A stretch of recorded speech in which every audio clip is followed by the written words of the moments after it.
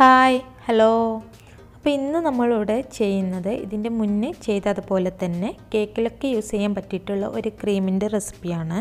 ഇതിൻ്റെ തൊട്ട് മുന്നത്തെ വീഡിയോയിൽ രാഖിയും നെയ്യും യൂസ് ചെയ്തിട്ട് ഒരു ക്രീമിൻ്റെ റെസിപ്പി ഇട്ടിരുന്നു. അതുപോലെ തന്നെ ഗോതമ്പും ഹോം മെയ്ഡ് ബട്ടറും യൂസ് ചെയ്തിട്ടുള്ള ഒരു ക്രീമിൻ്റെ റെസിപ്പിയാണ് കാണിക്കുന്നത്. ഗോതമ്പ് എന്ന് പറയുമ്പോൾ സാധാരണ ഗോതമ്പല്ല കേട്ടോ, സാമ്പ വീറ്റ്, അതായത് സൂചി ഗോതമ്പ് എന്ന് പറയും ഞങ്ങളവിടെയൊക്കെ. എല്ലായിടങ്ങളിലും അതുതന്നെയാണോ പറയുന്നതെന്ന് എനിക്കറിയില്ല കേട്ടോ. നമ്മൾ വീട്ടിൽ കേക്കൊക്കെ ഉണ്ടാക്കുമ്പോൾ എന്തായാലും കെമിക്കൽസ് ഒന്നും ആഡ് ചെയ്യാത്ത നല്ല ക്രീം, ഹെൽത്തി ക്രീം ഉണ്ടാക്കുന്നതല്ലേ നല്ലത്. അപ്പോൾ നമുക്ക് ഈ ക്രീം എങ്ങനെയാണ് ഉണ്ടാക്കുന്നതെന്ന് നോക്കാം. അതിന് വേണ്ടിയിട്ട് ഞാനിവിടെ 1/2 കപ്പ് സൂചി ഗോതമ്പ് എടുത്തിട്ടുണ്ട്. സൂചി ഗോതമ്പ് നുറുക്കാണ് എടുത്തിട്ടുള്ളത്, അതായത് സാമ്പ ബ്രോക്കൺ വീറ്റ്. ബ്രോക്കൺ തന്നെ വേണമെന്നില്ല, ഫുള്ളായിട്ടുള്ളത് എടുത്താലും മതി. ഇത് ഇനി നന്നായിട്ട് കഴുകിയിട്ട് നമുക്കൊരു 3-4 മണിക്കൂറോളം ഇങ്ങനെ വെള്ളത്തിലിട്ടിട്ട് കുതിർത്തെടുക്കണം. ഇതിപ്പോൾ ഒരു 3-4 മണിക്കൂറോളം ഞാനിങ്ങനെ വെള്ളത്തിൽ സോക്ക് ചെയ്ത് വെച്ചതായിരുന്നു.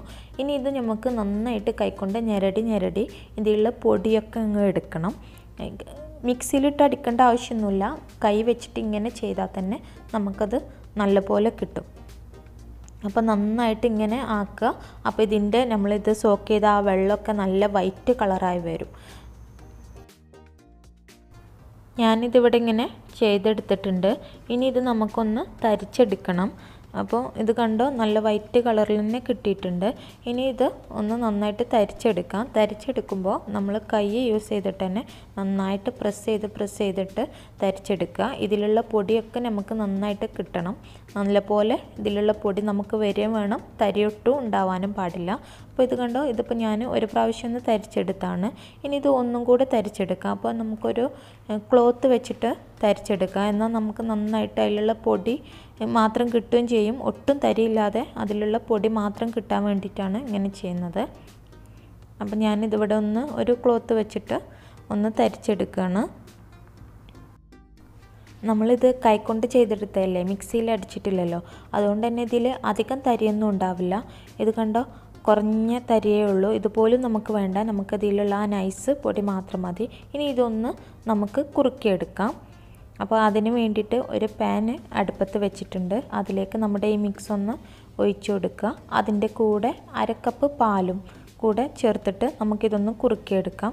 ഇനി ഇതിലേക്ക് ഈ സ്റ്റേജിൽ തന്നെ വേണമെങ്കിൽ നമുക്ക് പഞ്ചസാരയും കൂടെ ആഡ് ചെയ്യാം. ഞാനിതിൽ ഇപ്പോൾ പഞ്ചസാര ആഡ് ചെയ്യുന്നില്ല.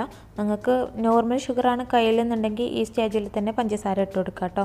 ഞാൻ പൗഡേർഡ് ഷുഗർ ബീറ്റ് ചെയ്യുമ്പോൾ ഇട്ട് കൊടുക്കാമെന്ന് വിചാരിച്ചിട്ടാണ്. അപ്പോൾ കുറുക്കിയെടുക്കുമ്പോൾ എപ്പോഴും അടയിൽ പിടിക്കാതെയും അത് കട്ടയാവാതെയും ശ്രദ്ധിക്കുക. ലോ ഫ്ലെയിമിലിട്ടിട്ട് ഇളക്കി കുറുക്കിയെടുക്കുക.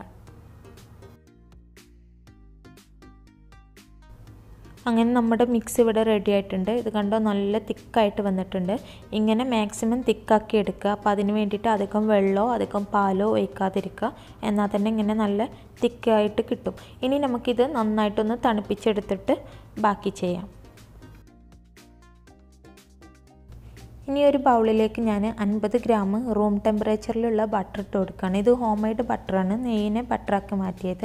ഇതിൻ്റെ മുമ്പ് ഞാൻ ഇതിൻ്റെ റെസിപ്പി ഇട്ടിരുന്നു. കാണാത്തവരുണ്ടെങ്കിൽ ഒന്ന് കണ്ട് നോക്കുക. ലിങ്ക് ഞാൻ ഡിസ്ക്രിപ്ഷനിൽ കൊടുക്കാം.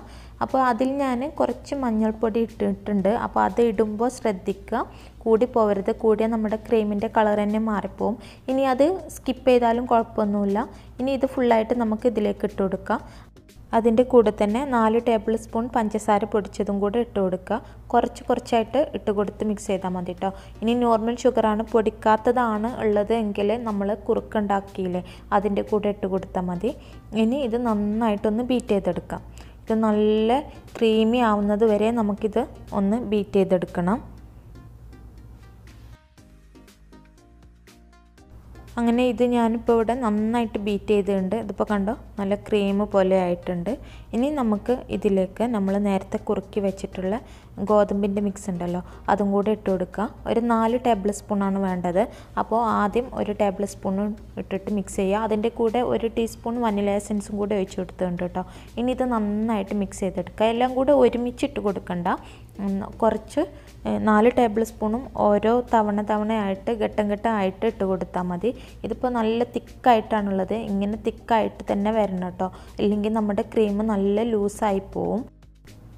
അതിന് നമ്മൾ നമ്മുടെ പൊടി കുറുക്കിയെടുക്കുമ്പോൾ തന്നെ നല്ല തിക്കാക്കി എടുത്താൽ മതി. പിന്നെ അത് തണുത്ത് വരുമ്പോൾ ഒന്നും കൂടെ നല്ല തിക്കായി കിട്ടിക്കോളും.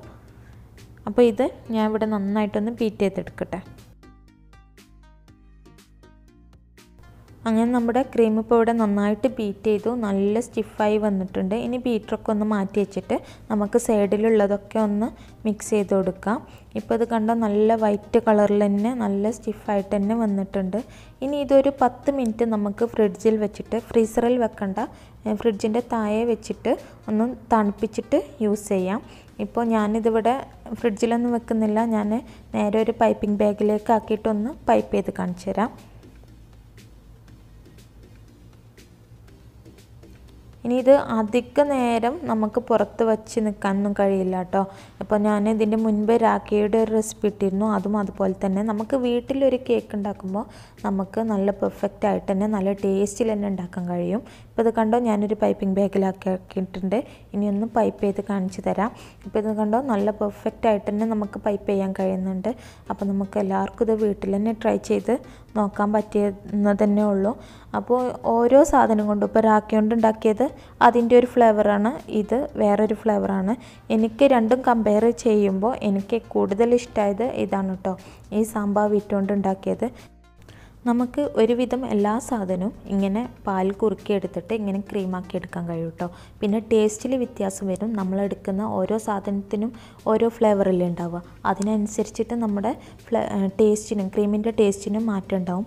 ഇപ്പോൾ ഈ സാമ്പാ വീറ്റ് കൊണ്ട് ഉണ്ടാക്കിയ നല്ല ടേസ്റ്റ് ഉണ്ട് കേട്ടോ. അപ്പോൾ പറ്റുന്നവരൊക്കെ ഒന്ന് ട്രൈ ചെയ്ത് നോക്കുക. ഹെൽത്തിയും ആണ്, അതുപോലെ നല്ല വൈറ്റ് കളറിൽ കിട്ടുന്നുമുണ്ട്. അപ്പോൾ അതുപോലെ തന്നെയായിരുന്നു രാഖിയും, എന്നാലും രാഖിയിൽ വെച്ച് കമ്പയർ ചെയ്യുമ്പോൾ എനിക്ക് കൂടുതൽ ഇഷ്ടമായത് ഇത് തന്നെയാണ്. അപ്പോൾ പറ്റുന്നവരൊക്കെ ഒന്ന് ട്രൈ ചെയ്ത് നോക്കുക. ഇഷ്ടപ്പെട്ടാൽ ലൈക്ക് ചെയ്യുക, കമൻറ്റ് ചെയ്യുക, ഷെയർ ചെയ്യുക.